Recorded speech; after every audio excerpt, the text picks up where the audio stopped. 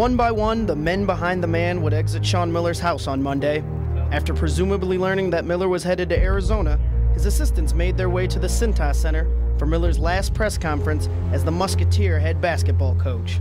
I want to make sure that as best I can, and I don't know if there's protocol for things like this, is to make sure that I do the very best job I can of leaving Xavier the way Xavier deserves to be left.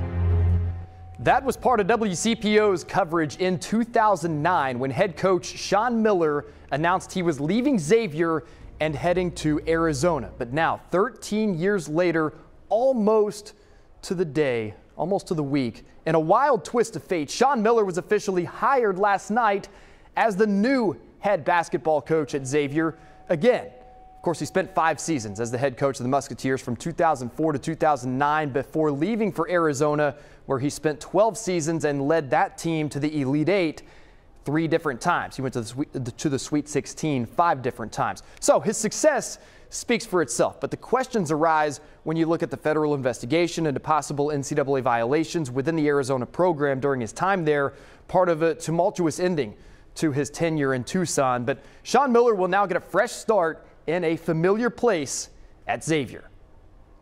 All right, our good friend Steve Wolf joins us now, former Xavier basketball player, now a national basketball analyst. Steve, was Sean the right guy for the job?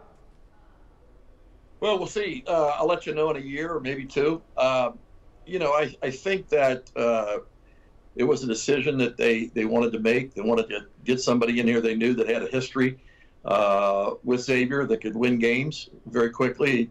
Obviously there could be some shrapnel based on the Arizona stuff. But I think Sean is an excellent X's and O coach. All right, Steve, you mentioned the Arizona stuff, and there's inherent risk here with the hire, right? I mean, a certain level of risk. Are you concerned, though, as a Xavier guy, with the implications that might have on his tenure at Xavier? Well, absolutely. Moving forward, I don't think there's going to be an issue because I think Sean is smart enough to take care of it. I'm sure the administration put something in the contract to make sure it doesn't happen. My biggest concern right now is that Xavier doesn't lose relevancy. When John Calipari left UMass, UMass went down the drain. Xavier has been, since 1983, when we went to the first NCAA tournament, has been relevant. I have gotten many, many calls from coaches that said, hey, it is the second best job in the country. And I said, well, what's the first? And they said, the job I have right now. Certainly, they've had some good coaches, some very successful coaches go through there, one of them being Sean Miller for the 5 seasons he was there in the late 2000s. What, though, in your mind, makes Xavier one of the top jobs in the country? Well, first of all, there's no football. It's the ¡1 sport, which is good and bad. Now, right now it's bad because you'd like to have something else, helping you out with the fundraising when you're struggling like this. But Xavier is a small school. It has great history that people know about, an excellent education, beautiful facilities. They put their money where their mouth is as far as the facilities, and they've done a really good job. You can get to the NBA from Xavier. You're playing in arguably one of the top 3 conferences year in and year out in the country. So you're nationally televised on every game. This is a great situation. You're also in a hotbed, with Ohio, Kentucky, and Indiana. I mean, come on.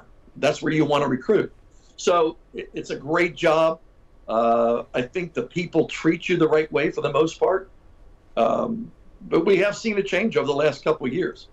And most of the people complaining and screaming and moaning are the guys that buy the cheap seats for $20, or they give them the seats, or maybe they get season tickets, and go now and again. But, you're allowed to voice your concern. But the rude stuff, that's not Xavier basketball. And that's what I see. They've never had that before. And so that's why I think most of the coaches enjoy the job. They love the job.